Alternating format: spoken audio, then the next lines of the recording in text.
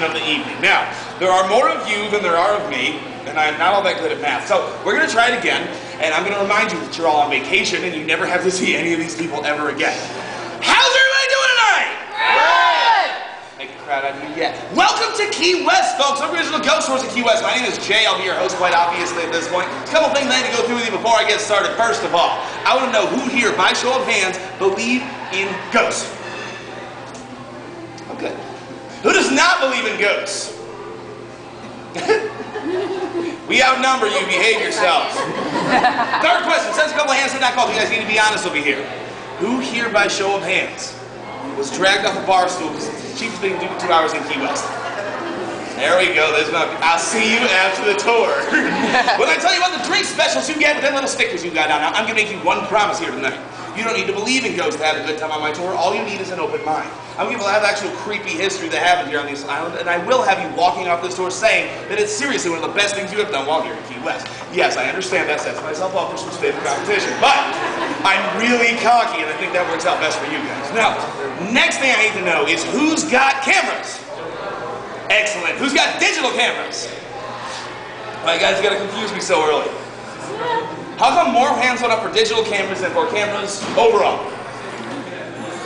What? Fair enough. I can still see. Take a lot of pictures. I'm going to show you what to take pictures of. You want to take at least 3 to 5 of everything I point out. As you are taking these pictures, rapid succession seems to be the key in capturing in spirit. Take a lot of pictures all at once. They show themselves in a lot of different ways, a couple of which you might have heard of. First and foremost, anybody here who has ever flipped past the Discovery Channel in their lives when it was not Shark Week knows what I'm going to say next. It's called an orb. Inexplicable ball of light in your camera shot. People say that there are dust, people say that there is snow. It is not going to snow in Key West tonight.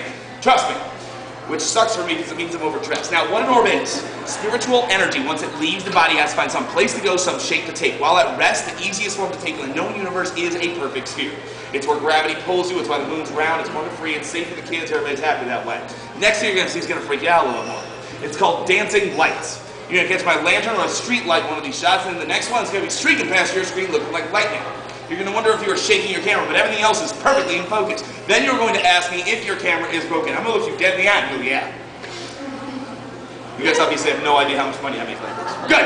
Next thing you're going to see, I'm actually going to show you a picture of later to prove that it exists. It's a lot more rare and a lot more fun to look at. It's called ectoplasmic smoke, and it looks like some jerk is smoking a cigarette right in front of your camera.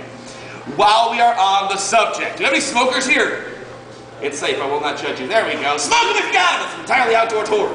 Up until our last stop where I take you inside a haunted building. We do ask you in the back of the crowd or downwind so that they don't have to smoke with you, and really close to me so that I can. 2 hours this coat, bear with me. When you see this ectoplasmic smoke, wind is cutting through it in several different directions at once. Make a hallway for them, folks. That food's more expensive than my outfit, but it's fantastic.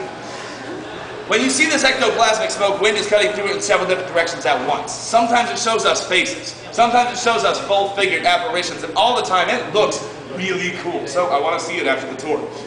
Next thing is cell phones. Who's got them? Good. The rest of you are liars. Turn them off.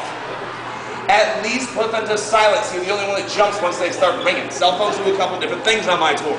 Not only will it scare the guy next to you, make him look like a sissy in front of his girlfriend, he will find you later. It's a one-street town.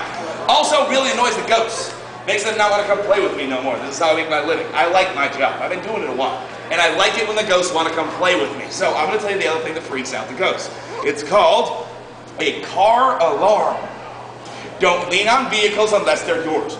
That guy is going to call the cops. Cops going to ask that man for a description of who's messing with his car. I'm not going back to jail just like this again. Wasn't fun the first time. And I have people now along these bars who will lie for me, said that I was there all night and know why I'm wearing the hat. Next thing is a safety issue. Key West is the second oldest city in the state of Florida. We also have the second oldest sidewalks in the state of Florida. Watch your step, don't trip, it hurts. On the flip side of that, it really hurts. So if you see me writhing on the ground in pain at any point tonight, clutching any part of my body, probably crying like a little girl, I'll be honest. Help me up! Laugh afterwards. I'm uninsured. And then there's the final rule, which you guys are going to hate me for, because it seems like kind of a quiet crowd, but we'll fix it. It's called the Ghost Oath. And as cheesy as that may sound, as much as you may hate me for it,